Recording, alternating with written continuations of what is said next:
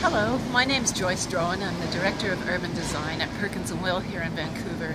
And I just had the privilege last week of being part of a panel at the Congress for the New Urbanism Cascadia Summit 2015 here in Vancouver.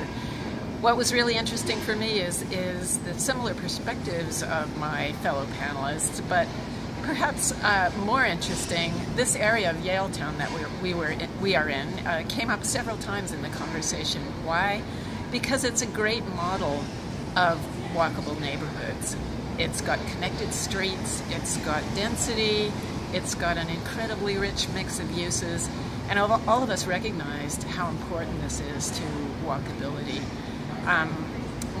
More recently, we've been approached, our office, by local doctors who are interested in the effects of walkability on human health, especially around chronic diseases like diabetes, asthma, cardiac health, and of course the growing crisis of obesity in urban areas.